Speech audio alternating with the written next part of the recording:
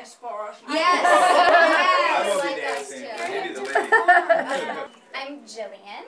I'm Nikki. I'm Desi. My name is Wissam. I'm Kelly. I'm Brett. My name is Mike, but my grandparents call me Michael.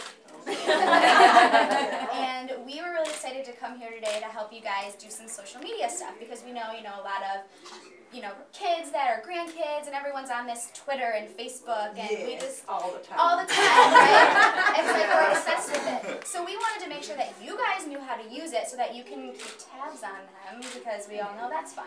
So, and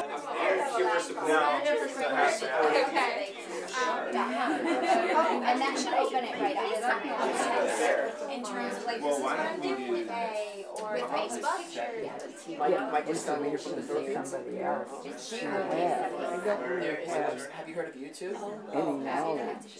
Yeah, we're here with the Do Something organization for Grandparents Gone Wired. So basically we got to sit with some seniors and teach them about Facebook and email and just how to stay connected with their relatives. And I mean, it was really fun. We just set up a lovely woman named Verna with a new email account and a new Facebook profile. Yeah, she's on Gmail. She's friend requesting already. She did a status update. She did. She said, I'm alive. Yep, let everybody know. She just wanted all her future friends to know she's still alive. That's right, yeah. Well, I think something like 50% of seniors now are getting online and getting on Facebook and really trying to keep up with what's going on. And I think it's important to be able to stay connected.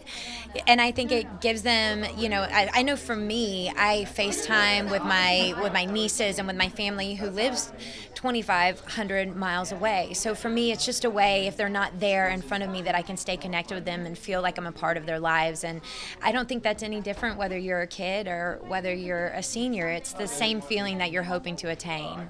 2 and 3 and 1 more.